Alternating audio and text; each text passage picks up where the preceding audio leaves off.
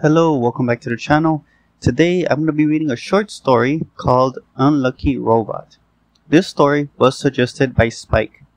Thank you, Spike, for the suggestion. I appreciate it greatly. The short story Unlucky Robot was written by I Post at Midnight. I really enjoyed this short story. It has a really nice twist ending. I'll be putting a link in the description below where you can check out more of I Post at Midnight's work.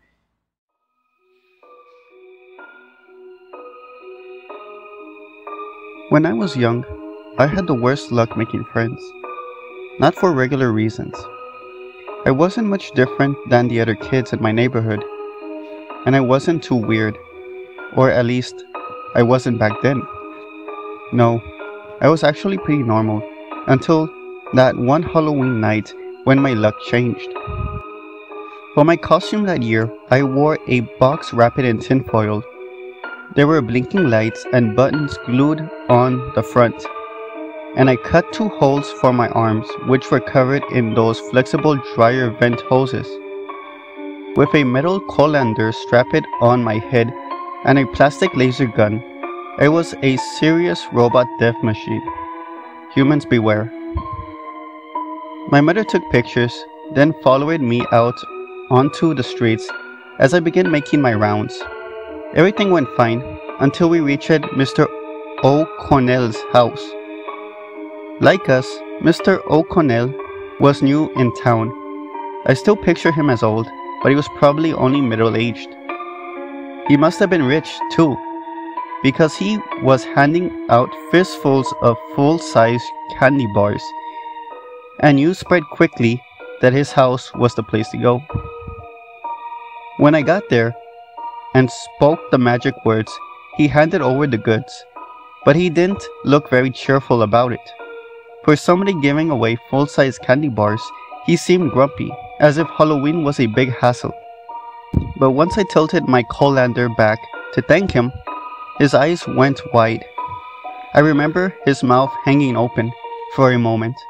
Then he shook himself and his face lit up with a big smile. "You're very welcome," he said. He must have turned off his porch light immediately after we left, because Mom soon noticed him stalking us. He kept his distance, but it was pretty obvious he was sulking along behind trees and bushes and fences. Mom finally got fed up.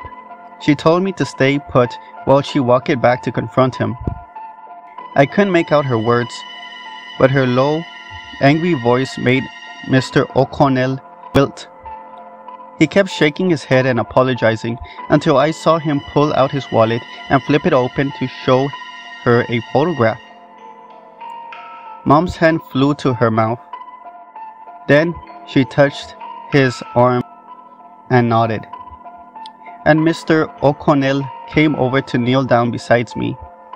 Now his smile was a sad one. "You look just like my son," he said. He pressed another chocolate bar into my hand, whispered something, and made me promise not to tell my mother. I was a good boy. I did what he told me. He said I'd be a lucky robot if I kept quiet and ate that one special chocolate bar before any of the other candy he gave me. And aside from a minor stomachache, I guess I was. But after that night, my luck wasn't so great at making friends, because after that night, there weren't many other kids left in my neighborhood.